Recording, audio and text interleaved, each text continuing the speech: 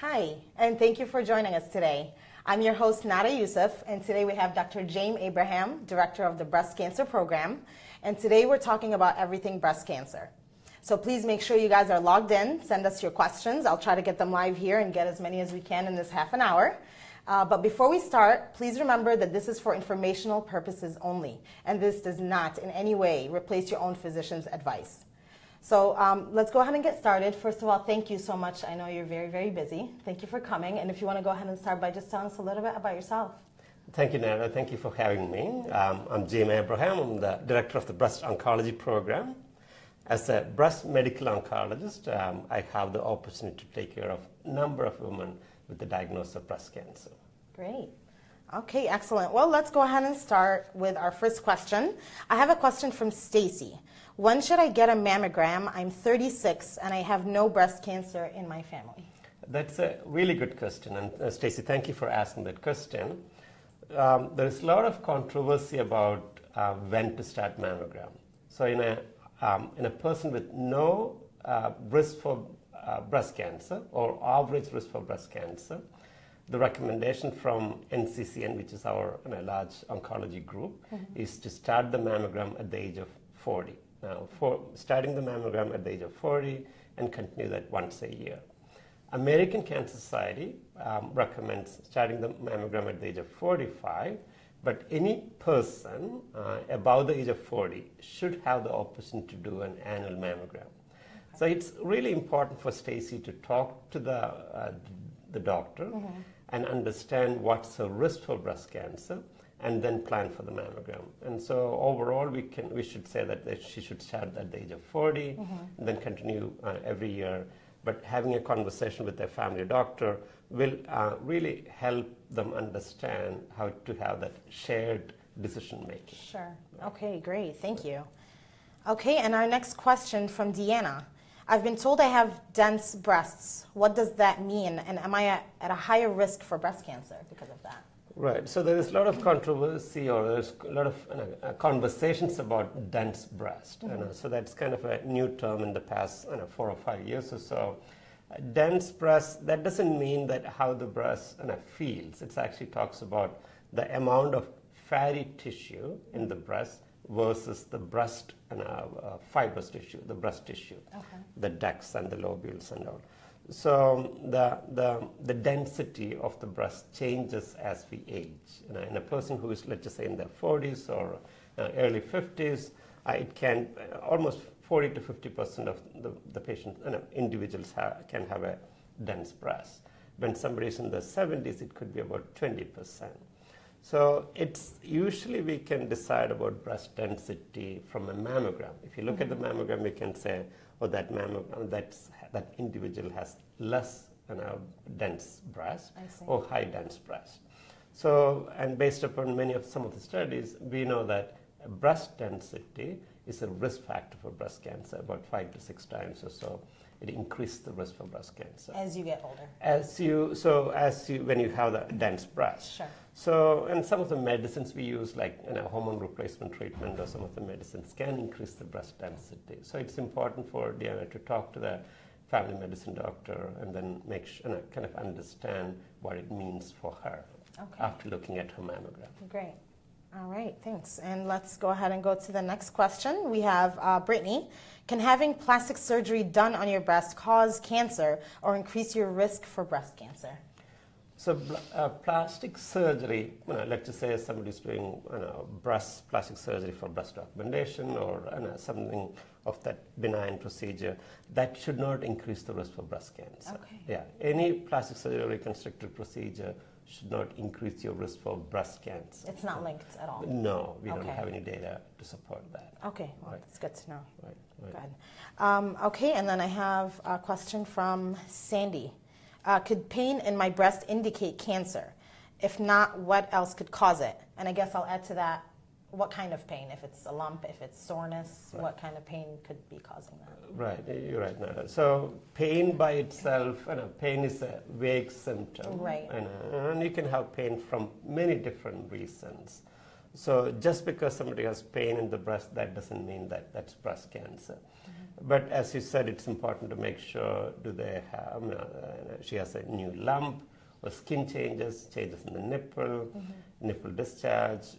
So it's important to make sure there are other symptoms. But if there's a new pain which is persistent, getting worse, it's important to get evaluated. Okay. But just because somebody has pain, that doesn't mean that that's cancer. Right. But again, at the same time, they shouldn't be ignoring a new onset. Always check with your doctor. Yeah, always check with the doctor.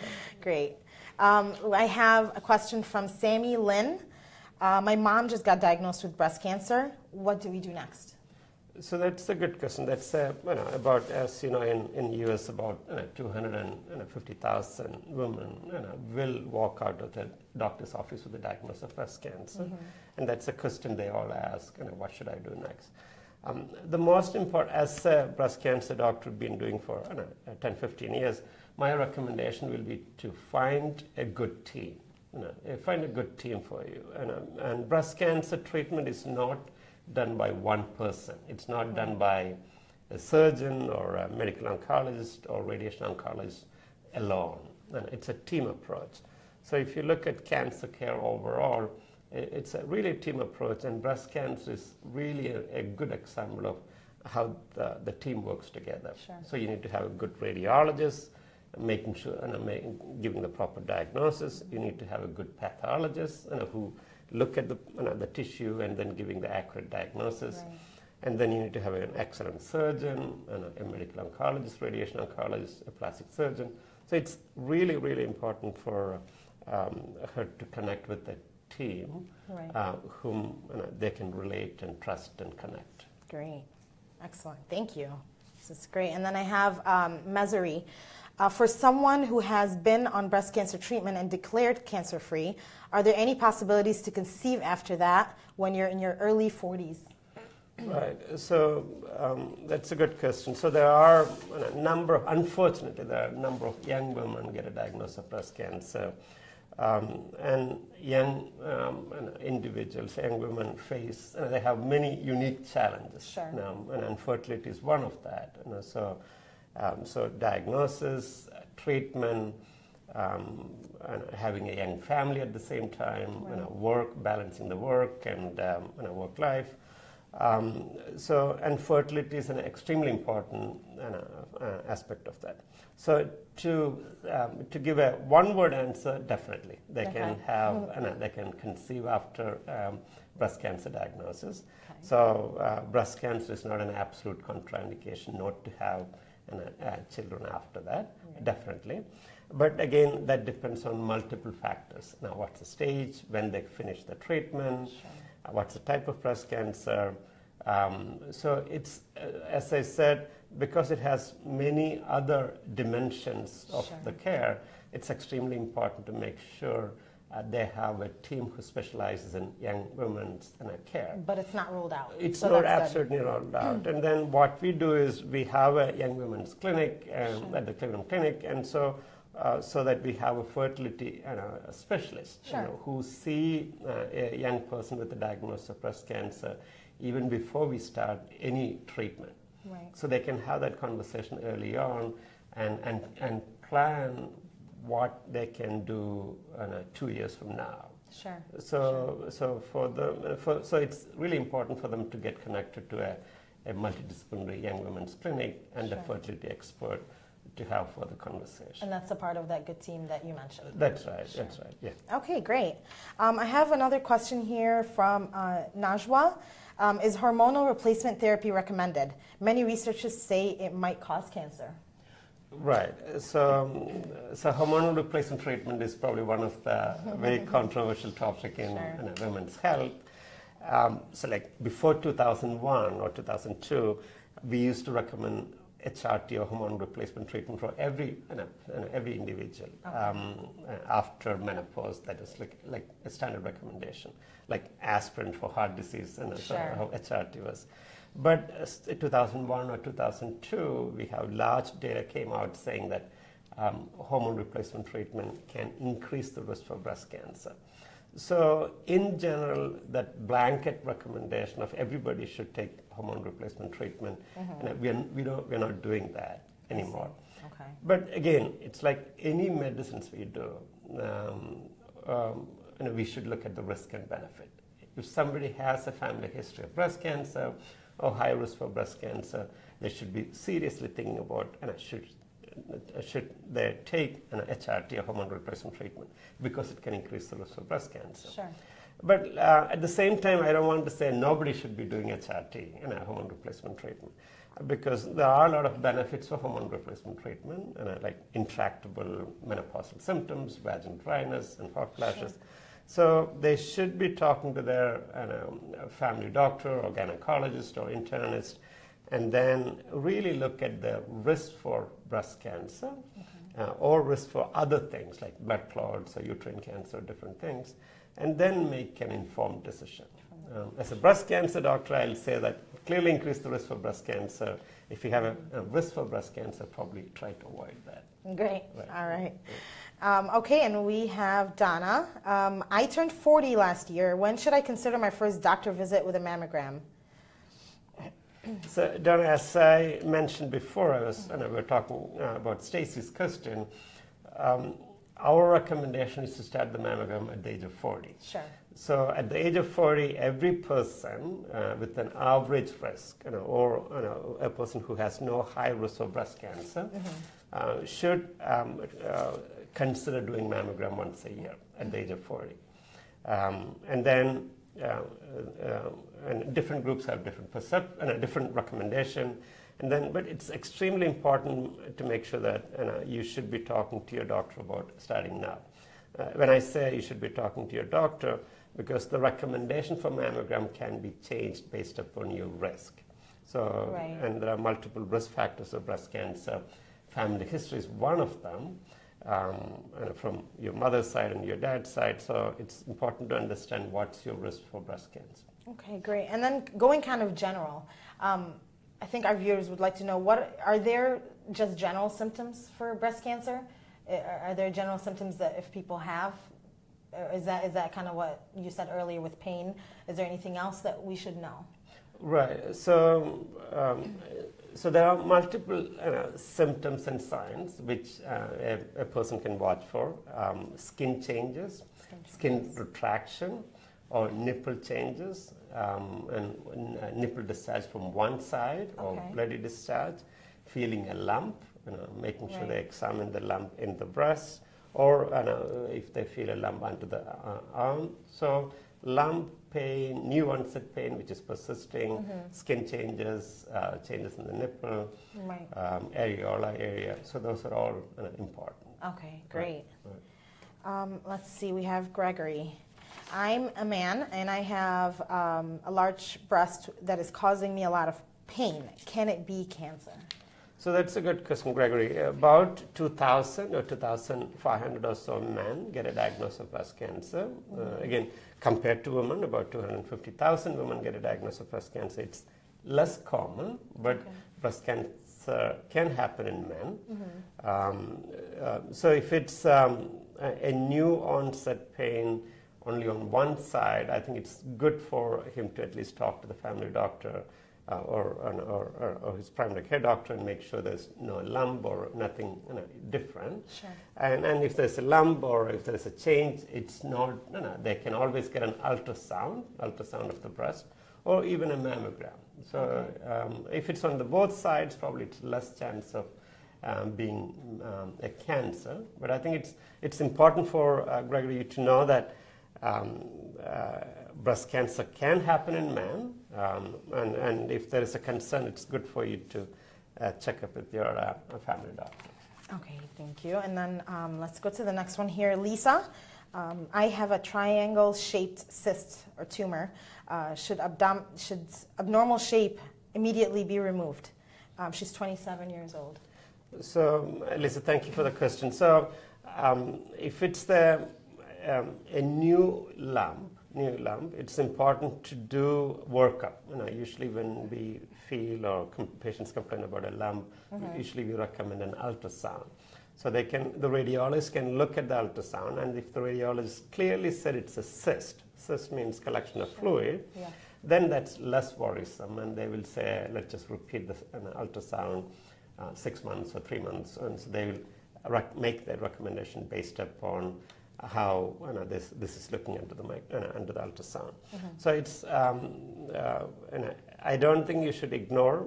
Make sure you have the ultrasound or proper testing, and then depending upon what's the finding from the testing, they can make the decision what's the next step. Okay, great. We have Carol. Can you explain ductal carcinoma?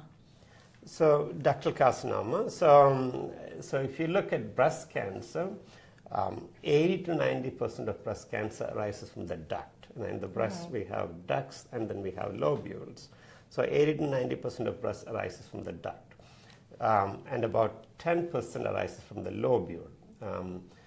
So ductal carcinoma is the most common type of breast cancer, and there are two types of ductal carcinoma. There is an invasive ductal cancer.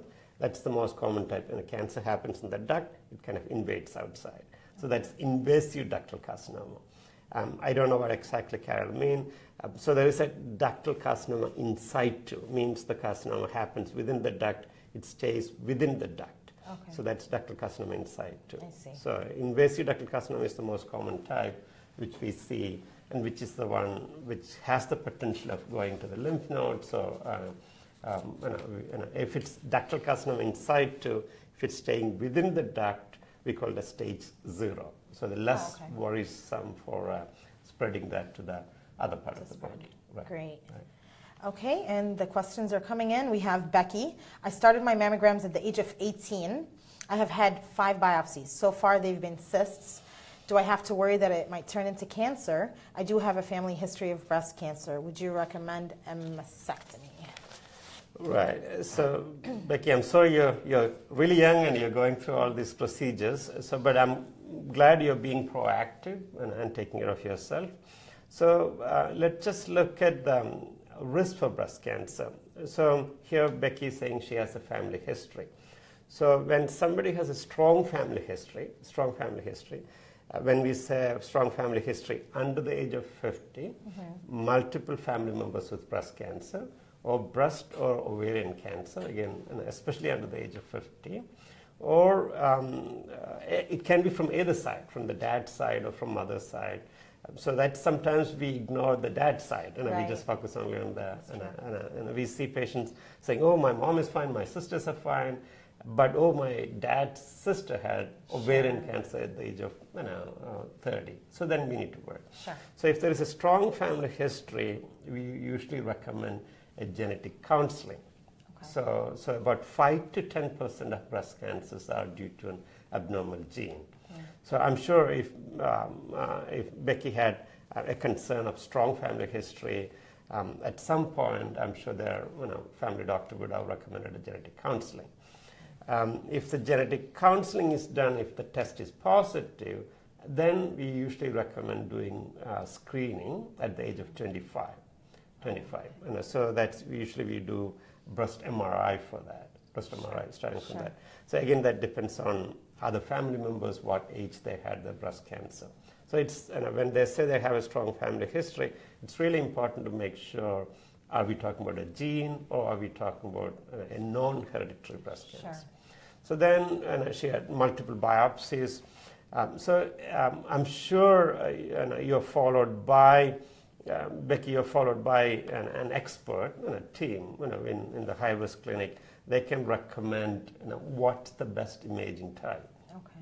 Mammogram is good, but in young patients, mammogram can be tough because of the breast density. Sure. So in young individuals, if there is a strong family history, so usually we say more than 20% chance of developing breast cancer lifetime, we recommend breast MRI. And sometimes we recommend tomosynthesis and different things. So it's really important to make sure that she talks to the right team, pick the right screening modality, and then having a regular follow-up. Great. Right. Excellent. Okay, and let me see here. We have Linda. if you had a tumor removed that was cancer and it was very small, it was HER2 negative, do you not always have to have radiation? So, look, you're saying the tumor is taken out, that's HER2 negative and it's small tumor. So if we do lumpectomy, we're just taking only the tumor out, lumpectomy. In general, the recommendation is to do radiation. So after lumpectomy, radiation is, in general, we recommend. But that recommendation can be different based upon other factors. Sure. Linda, that depends upon your age and your other medical problems, and then other features within the tumor. So in general, lumpectomy, we recommend radiation. But if somebody had like mastectomy, the whole breast is taken out, less chance of radiation, and again, that depends upon what's the stage, what's the type, and other features. Sure, right. Great. Okay, and I have, let's see. My mother died from breast cancer at the age of 58 years old. Other than getting an annual breast examination and a mammography, what are the things I can do to prevent getting this disease? And what role does diet play in this disease? We haven't touched on diet, so I'm glad that I read this one. Right. So then let me start with the diet. Yes. So diet plays a major role in many of our chronic diseases, sure. Hypertension, diabetes, and other things. So diet plays a major role in breast cancer too. Sometimes I say it's almost like a metabolic disease. Sure.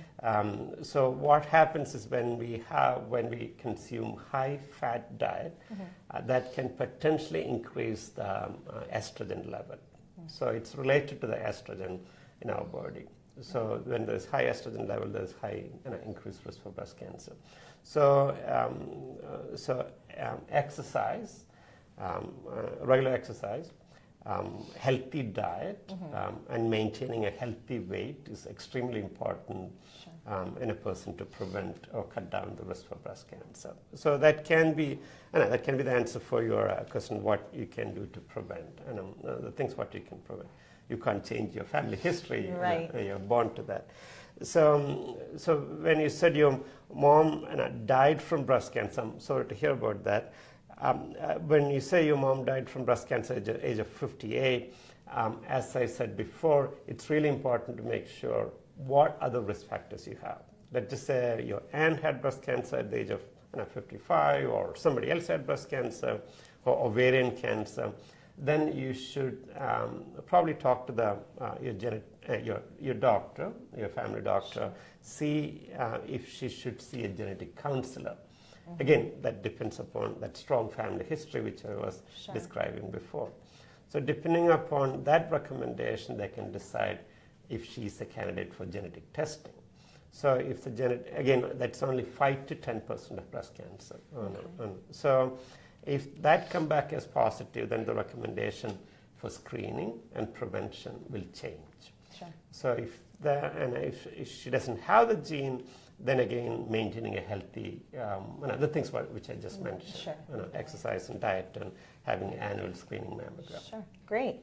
Well, we're actually almost out of time, but I wanted to give you kind of like last few minutes to give us any takeaways for the viewers, anything maybe that we have not touched on that you would like to say? So, unfortunately, breast cancer still, if I can say, kill about 40,000 women in U.S. So that's still a huge number. About 240,000 women will get a diagnosis of breast cancer. But the good news is the number of patients, number of individuals dying from breast cancer is coming down steadily. Every year, the mortality is coming down steadily. That's because of many reasons. One, an effective and early screening. Screening plays a major role. Then highly active, effective treatment plays a major role. And then and the research, the clinical trials and the research and finding better treatment for breast cancer clearly helps. So from your side, continue to be proactive, continue to take care of yourself, continue to maintain a healthy lifestyle, get the screening mammogram as recommended by your family doctor, and continue to advocate for breast cancer research. Great. Well, thank you again so much for coming in today. And for more health news and tips, make sure you follow us on Cleveland Clinic, Facebook, and Twitter. And we'll see you again next time.